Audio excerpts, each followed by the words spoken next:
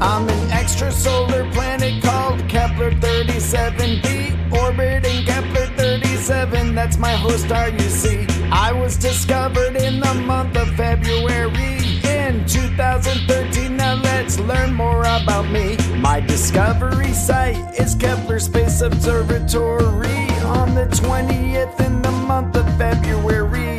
The Kepler Space Telescope did make my discovery, along with 2 other planets, Kepler 37c and d. To date, I am the smallest planet discovered around a mid-sequence star outside the solar system. I am found. I have a radius slightly bigger than your moon, but I'm slightly smaller than Mercury. You've learned this in this tune. I'm classified as an exoplanet, also a sub-Earth. This means that I'm substantially less massive than Venus and Earth. I'm an extrasolar planet called Kepler 37b, orbiting Kepler 37, that's my host star, you see. I was discovered in the month of February in 2013, now let's learn more about me. I do have a diameter of 2,400 miles. I'm likely a rocky planet with a solid surface though. I have a surface temperature around 700 K. The K does mean Kelvin in the International System of Units today. I orbit my G-star, it's called Kepler 37. Here it's similar to your sun, as you can see when it did appear. I orbit my parent star at 9.3 million miles away,